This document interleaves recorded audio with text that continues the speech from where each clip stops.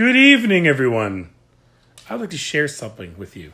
Some of you know, or most of you maybe know, that I work with clients and I help tell their story online. Or my line is, I get people to care so they can sell them shit. That's my actual line that we say. And the key to that is that they have to actually care about their employees, about their clients and all that stuff first. So it can't be, it's not a manipulating, we're not manipulating the audience, but I only work with people that actually give a shit.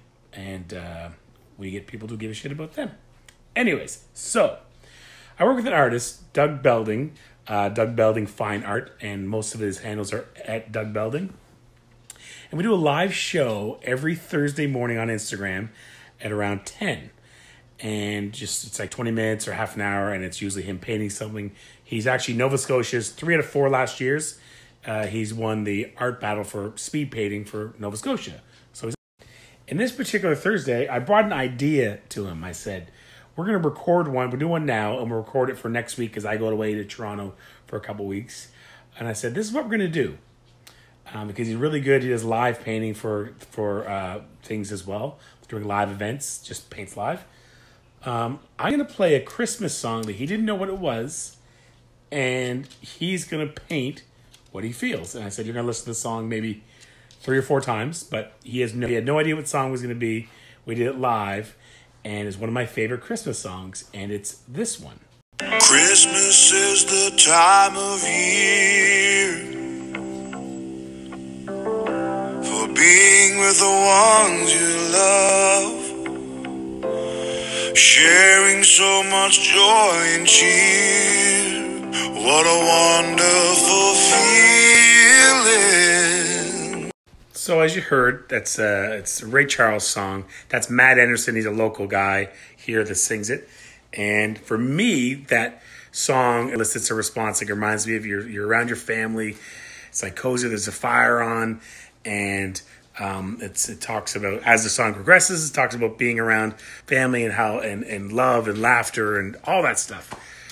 But so the song started. I showed it to him. I played it for him. Press play, and the song started, and he had an entire different interpretation of the song. And he literally started painting or drawing within 6 seconds or 7 seconds of the song coming on. And here's the time lapse of it, what he came up with. Sharing so much joy and cheer. What a wonderful feeling. Watching the ones we love. So what he envisioned was, the tone of it was almost like the guy or the person, but he has a guy, alone, kind of segregated himself from Christmas. He was a fun guy once, but he's kind of lost the feeling, and he's by himself. There's some wine bottles there. He has like the lamp from A Christmas Story on the wall. I'll actually put it right here. So he has a lamp. There's a lamp there, and he's just chilling. And he's kind of lost the Christmas feeling.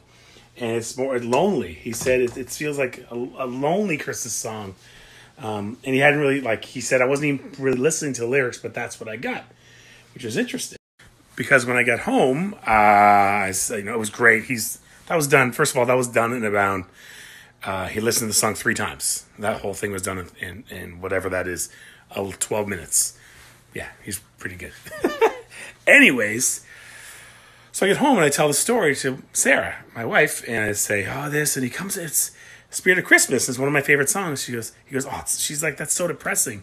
That's like, so not Christmas. I picture, someone just alone. And I'm like, what? So I told her, and I showed her the picture. I said, that's what he saw. So she saw the exact same thing he did, and she knows the song. So I thought it was really interesting that I have a completely different feeling around the song, and I guess it comes with your connection to what songs you have, the feeling you have, or what happened around the song. I immediately think of Chevy Chase watching home movies, and then like up in the attic, and my feeling towards my history of Christmas and all the memories and stuff. That's what I got of it. Anyways, I wanted to share that because, sorry, it's kind of a long story, but it's really interesting. And Doug is super, super talented. I'll tag his Instagram here if you want to go check it out. But Yeah, it was really interesting. And then he came in yesterday. I gave him a Karen Counts hoodie for Christmas. I was like, here you go, buddy. He's kind of fancy, so I'm not sure if he wears a hoodie, but what are you going to do? If he watches this, sorry, I called you fancy. And then he came in yesterday. He said, you didn't take the picture, so because it says to me, so he came with it framed and stuff. So as much as it's not like that super family Christmas picture, it's a really interesting story, and it's awesome that he gave it to me, and it's really cool. So we're going to continue to do that now and then. I'm just going to play a song of whatever and see what it comes up with. Cheers, everyone. Word.